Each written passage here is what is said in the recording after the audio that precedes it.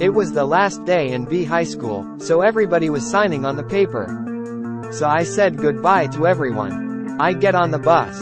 I got off the bus. My mom wanted to move out of that house. I was looking at the paper. I saw that girl who was a classmate, wrote her phone number on the paper. I was shocked to see that.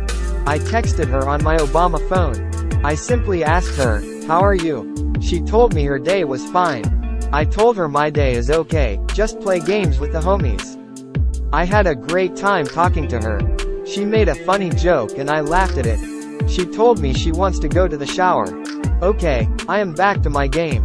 Suddenly, Ace's father called her. I got quiet to allow her to talk to her father, and I could hear the concerned tone in her father's voice. Oh shit. She got out of the shower.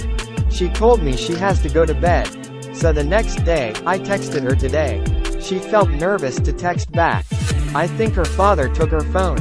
That her father and her mom had been threatening to call the police on me. Fortunately, I had an idea. I quickly grabbed my phone and texted her parents. Okay, I will stop texting her.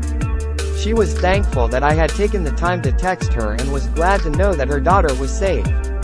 From that day forward, I was scared for my life. To this day, I go outside and think about my life.